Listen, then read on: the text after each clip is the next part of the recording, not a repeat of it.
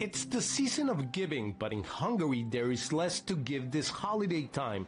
Rising food and energy prices this year have squeezed household budgets, and those who used to donate to charitable causes during the holidays are giving less or none at all.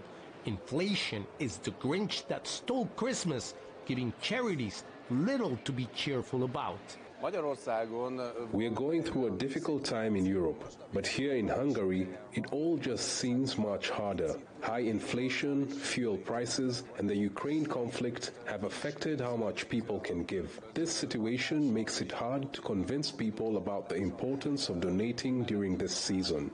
Every year at the start of December, Santa's Factory, Hungary's oldest Christmas charity, sets up shop in the heart of Budapest.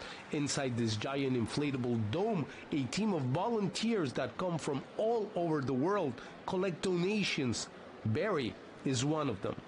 Like every time someone gives us toys and everything, even the little things make me happy because it shows how much kindness there are in the citizens.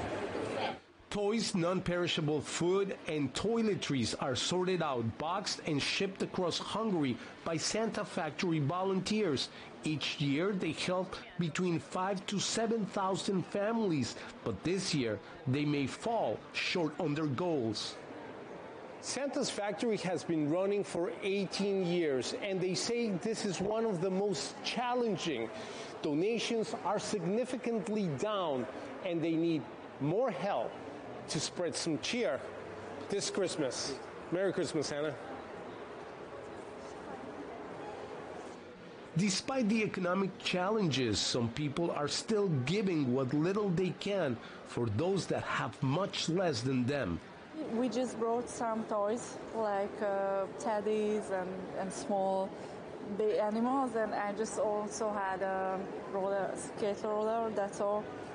And while donations might be low this year, organizers at Santa's Factory are doing all they can to help lift the spirits of those in need.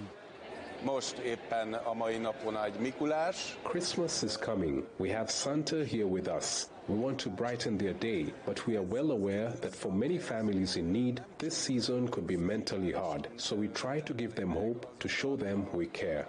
People are giving, spreading what holiday cheer they can.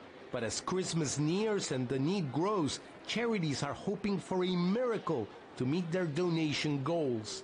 Pablo Gutierrez, CGTN, Budapest.